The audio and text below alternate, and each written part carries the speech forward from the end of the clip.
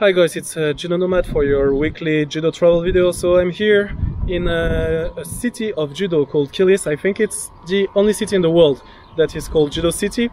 It's going to be very special, but I will let my host and the people that help me introduce you what is very special about this city. First, we go to judo, so it will be a mix of Turkish kids and Syrian kids.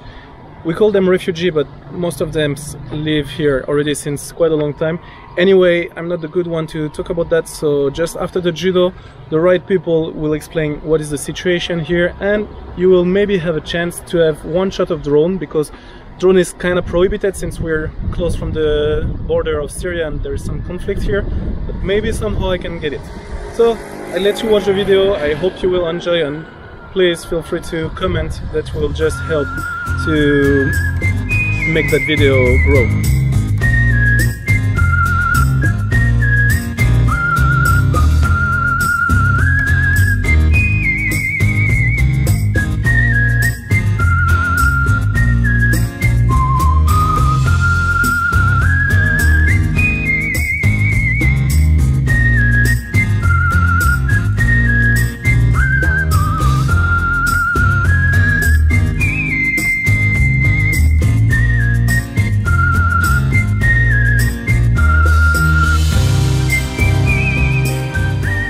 Okay, so I told you I will let people speak for me. So today we are with Hussein, the creator of that judo project. So he will tell you everything, like since when this project started and what is it exactly. So you will understand fully what it is. Hello, my name is emmene. I'm the chairman of the NGO KitKat.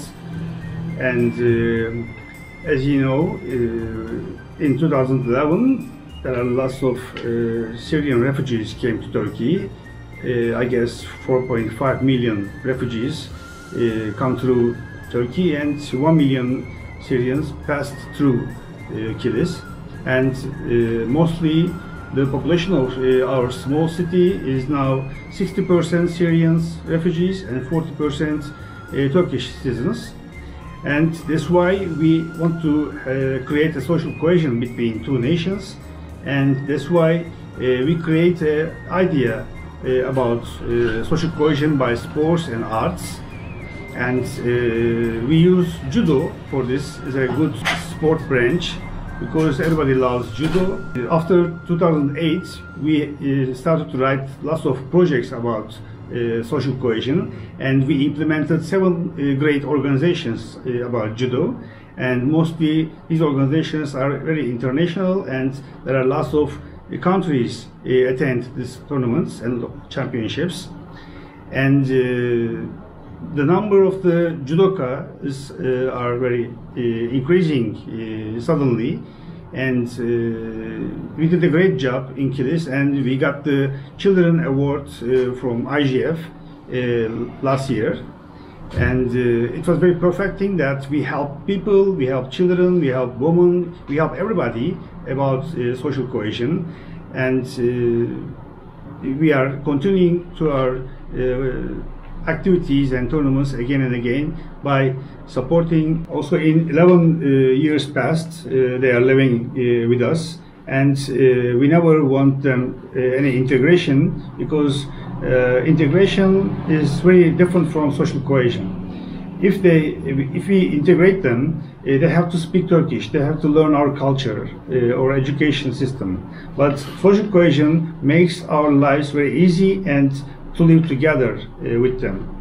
And I want to thank to Mr. Wizard, Marius Wizard, the IGF president, and his team. They are great. They help a lot to us.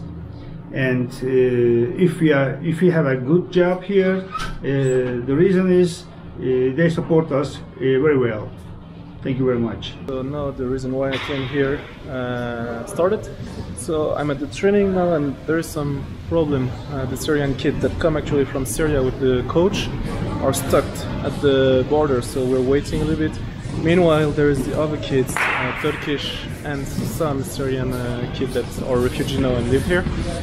Started the training, so we're waiting for all of them, and we're going to start. By the way, I don't have much to show you about the city because this is not a touristic city. This is not even like a dormitory city or something like that. This is a refugee city. It has, it said earlier, 60% of people here are refugee from Syria. So there's not much to show, but there is history here and very nice things that happen. So let's go for Judo, and then the next day I will have to go to Istanbul to fix the drone because unfortunately I crashed the drone. Actually, I don't exactly know why, because something like this never happened, but it could have risen with the military occupation here, that maybe the frequency got broken, I don't know, something like that, but I just lost all connection and the drone just went in the wall while it should just land. So this is very weird, but I will see what the people say. So I just have to correct what I said yesterday about this because I misunderstood. So he didn't went to pick up the Syrian kids at the border yesterday. He went to train them. I thought that he went there to bring them here, which is weird actually. So no, he didn't go there to bring them. And the fact is that there is a lot of Syrian kids, but it's summer now, so they have to work at the market, at the shop, at the restaurant, and so they need permission. So we're waiting now to see if they will have the permission or not.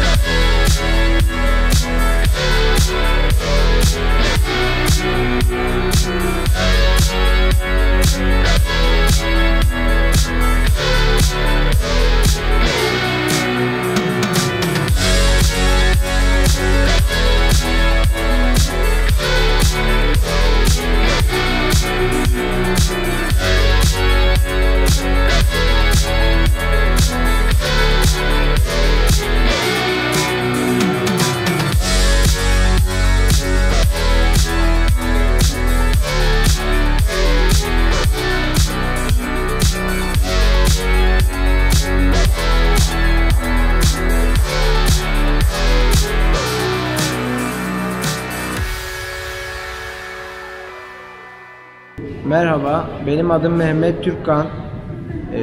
Kilis'te judo yardımcı judo antrenörüyüm. 2010 yılından beri şehrimizde judo yapılmaktadır. 100 Türk sporcumuz, 60 Suriyeli sporcumuz bulunmaktadır. Suriyeliler ile uyum içerisinde birlikte yaşayıp gitmekteyiz. Bence bu güzel bir şey. Türk sporcularımızda Türkiye'de derece yapanlar, Türkiye şampiyonlarımız mevcut.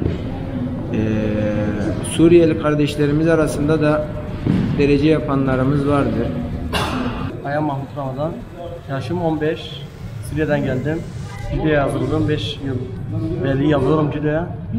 Ortaokuldan başladım.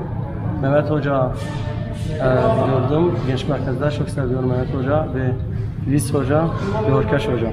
Benim hocalar çok seviyorum Judo. Onlar bana sevdiklerin için ben buraya geliyorum. Türk arkadaşlar da var.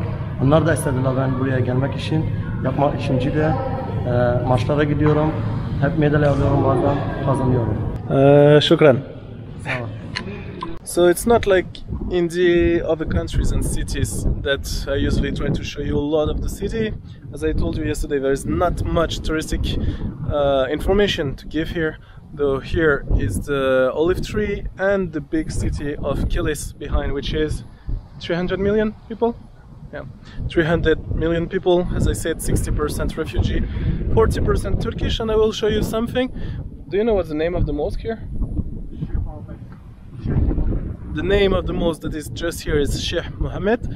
And so we're right close from the border, and from here we can see actually Syria. So I will try to show you with the video.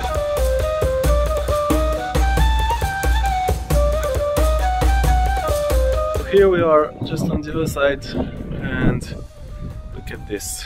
So basically behind those olive tree, up somewhere over there's the Turkish flag, and there's the border just there.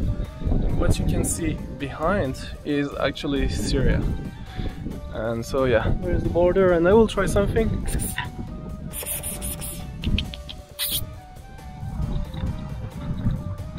Nah, you don't want to come, but yeah, basically we have border, and that's that somehow for humanity, I believe.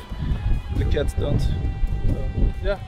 Alright, so that's it for this video. I think it was a nice time, like very surprising city, and I hope that you enjoy the work that people been doing here. I see you next time in Ankara, Istanbul or Georgia. I don't know yet.